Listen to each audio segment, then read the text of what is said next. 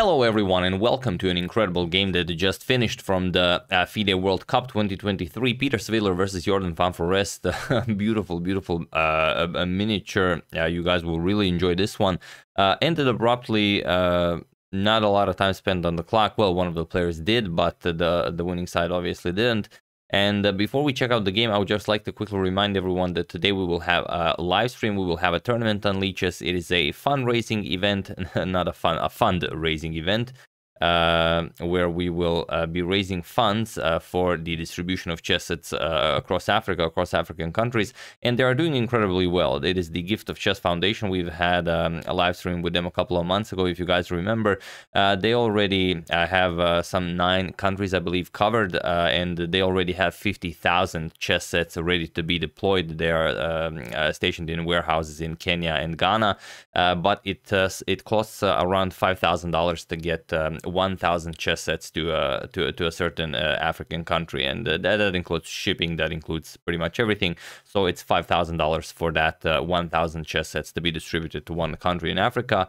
And with this stream, we are hoping to raise $10,000, and this would cover 2 countries. So if you guys can join the stream, join the tournament on leeches, and by all means, if you are able to join this goal, also do help out.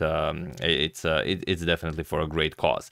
I will put a link to the leeches tournament in the description below, and also below that I will put a link to this fundraiser where you can read a lot more if you are interested on the topic.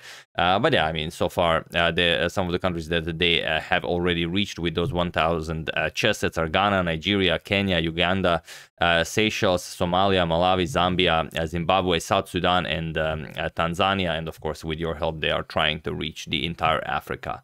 We're going to have a lot of guests. We're going to have a lot of fun. You guys will hear about what they've been doing since the last time they were on the stream. So it's going to be great to join us if you can. It will start 7 p.m. Central European time, last for about 2 hours. The leeches tournament will be an hour and a half, and then maybe the entire thing 2 hours. So hope you guys can make it. That being said, let's check out this brilliancy. As it's so short, I fear my intro will be longer than the actual game. But let's check it out. Svidler has the white pieces, and he opens with e4.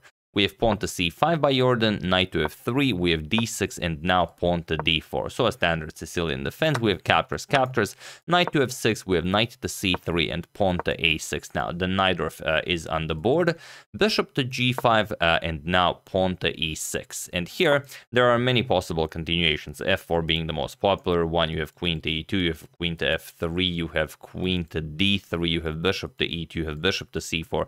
So any move is a move in this position, and Svidler plays queen to e2. It's not an extremely rare one, but a fairly rare one. It's interesting that this is move 7, and Svidler plays the 7th most popular choice in this position. But okay, it definitely has been played before. We have bishop to e7, and now pawn to h4. So queen to e2 combined with pawn to h4. If you guys face the Sicilian a lot, you should definitely try this. Pawn to h6, bishop goes back to d2. And queen to b6 now, putting pressure on the b2 pawn. Also, the knight on d4 is hanging. We have knight to b3. And now there are some games where queen back to c7 were played. Knight b to d7 is a known move. But here we have pawn to h5 by Jorden.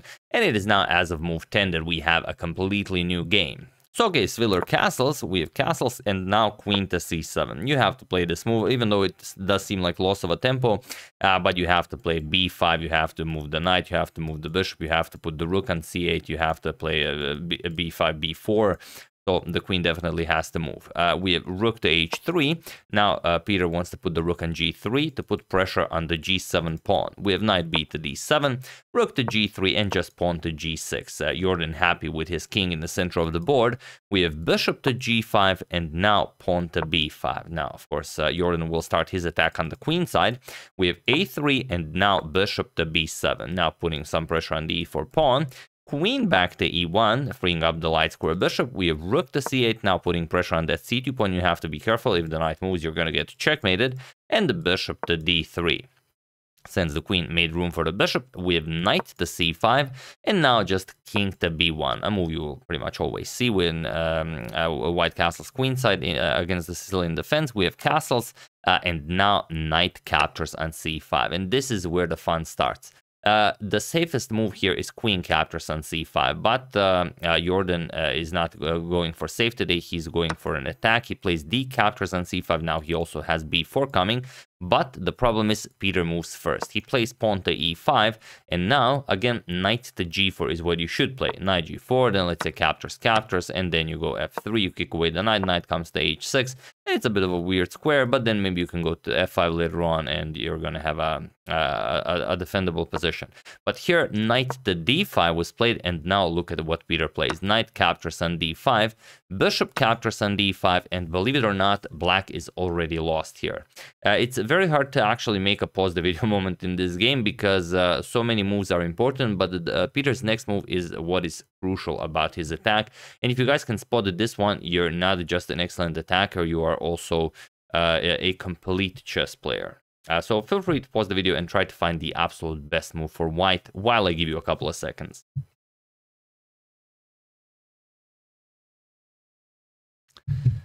So for those of you who were able to do it, congratulations on spotting this unstoppable move. And for those of you who just want to enjoy the show, it is queen to e3. This is the move, and now black is without any moves. To give you an example, what can black play? Let's play bishop captures on g5. Okay, queen captures, and how are you stopping this? Bishop captures on g6 is next, queen captures on h5 is next. There's really no move you can make to stop this from happening. So, okay, we're going to avoid that. Let's try something else. Let's play king to h7. Let's add another defender to the g6 pawn. Not a problem. Bishop captures, queen captures, and now rook g5, threatening rook captures on h5 as the g pawn is pinned.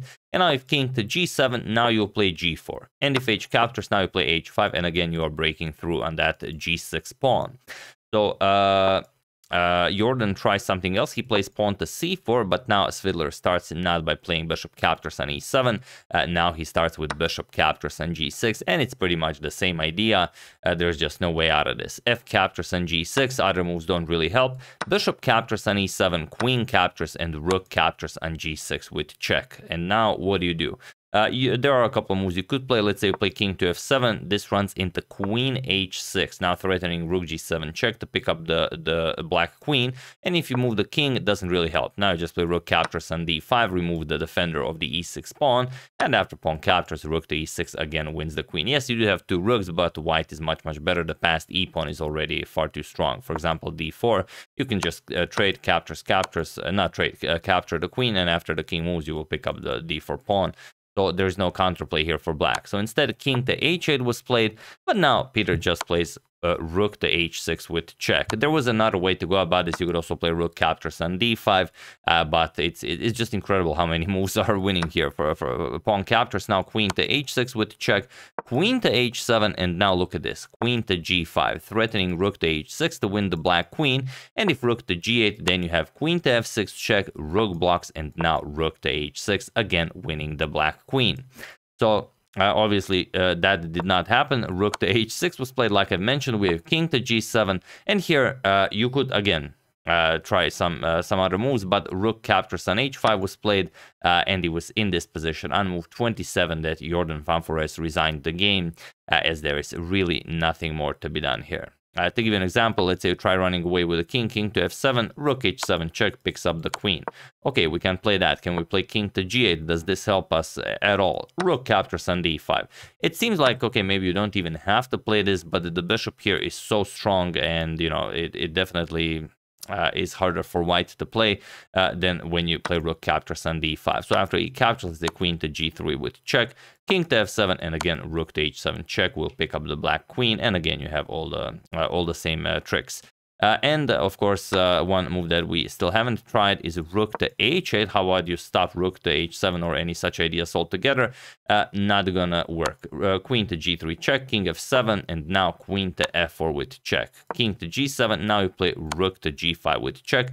King to h7, and now finally rook captures on d5, and that's it. Pawn captures, now queen to f5 with check, king to h6, and of course queen to g6 will be checkmate. So really just very hard to figure out what went wrong, but I think that people will start playing this a lot more, and by this I mean this line with queen to e2 followed by pawn to h4, because if you play against the Najdorf, chances are you get this position a lot, and this bishop g5, queen to e2 h4 just seems like Well, it just seems very fresh. We've seen a lot of attempts going at the Najdorf, but this one we have not seen, at least on this channel. I believe we haven't. And where did Jorden go wrong? Again, very, very hard to say. Probably it all started here after he played knight to c5. Now just he wanted to go aggressive with d captures on c5. Probably queen captures was safer. And then again, that knight to g4. So those were the two moves where he could have played a little bit better, but he didn't.